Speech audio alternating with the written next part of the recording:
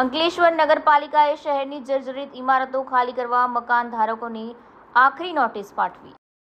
અંકલેશ્વર નગરપાલિકાએ શહેરની જર્જરિત ઇમારતો ખાલી કરવા મકાન ધારકોને આખરી નોટિસ પાઠવી છે. અંકલેશ્વર નગરપાલિકા દ્વારા 3 ટીમો બનાવી શહેરની જર્જરિત ઇમારતોનો સર્વે હાથ ધરવામાં આવ્યો છે, જેમાં પ્રાથમિક સર્વેમાં શહેરના સ્ટેશન વિસ્તાર, હસ્તી તળાવ વિસ્તાર સહિત SM મોટર વિસ્તારમાં સર્વે કરી ગોલ્ડન ટ્રેડ સેન્ટર, હસ્તી તળાવ, ગુજરાત હાઉસિંગ બોર્ડ, બેન્જી ટાવર અને જનતા એપાર્ટમેન્ટમાં જર્જરિત મિલકત ધારકોને નોટિસ ફટકારી હતી અને તેઓને 15 દિવસમાં જર્જરિત મિલકતો ઉતારી લેવાની તાકીદ કરી હતી અને ખાસ કરીને વારંવાર નોટિસ આપવા છતાં ગોલ્ડન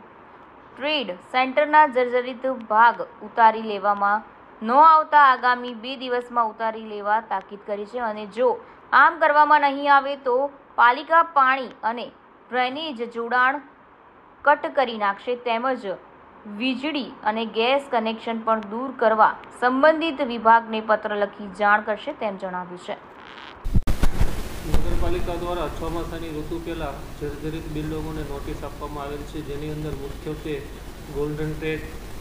અને ગુજરાત હાઉસિંગ બોર્ડની જે મિલકતો છે વધારે પ્રમાણમાં જર્જરિત હોવાથી ગુજરાત હાઉસિંગ બોર્ડની મિલકતો અંગે સરકારશ્રી હાઉસિંગ બોર્ડને રજૂઆત કરેલ છે અને ગોલ્ડન ટ્રેડ બિલ્ડિંગના માલિકોને